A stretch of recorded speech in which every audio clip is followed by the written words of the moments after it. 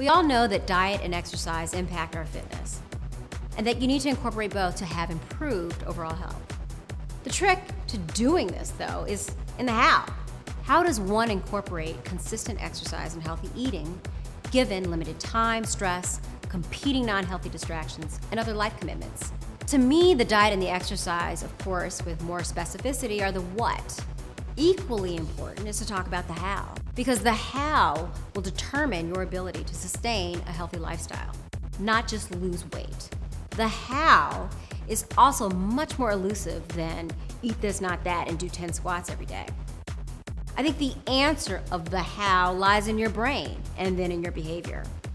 My philosophy is the 3 B's.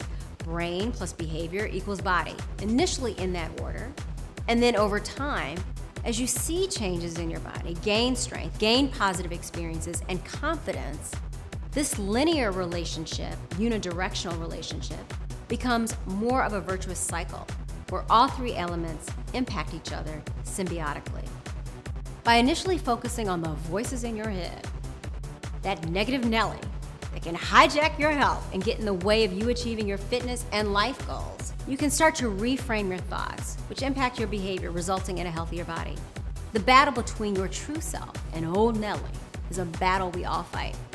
We all have that negative voice, including me. I happen to call mine Eunice, but more on that chick later.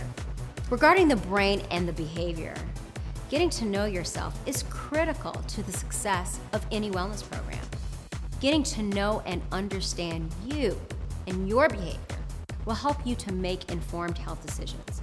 Be a proactive driver of your own health, coming up with fitness solutions that are specific to you versus passively taking canned commercial products that are positioning you for failure because they don't get into the how that will work for you.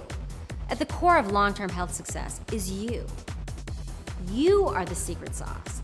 The silver fitness bullet you're looking for lies within you because you are your own unique individual. A program that doesn't take you into account, that doesn't have you proactively and actively co-creating wellness solutions, will not help you to be successful long-term. Sure, you can lose 20 pounds in 20 days, but the question is, can you keep it off? And losing the weight fast, have you developed a sustainable, healthy system that incorporates your thoughts, behaviors, and lifestyle that will support your new physique? I'm guessing no. Also, is it really that fast if you gain it all back and some and have to start all over again and again?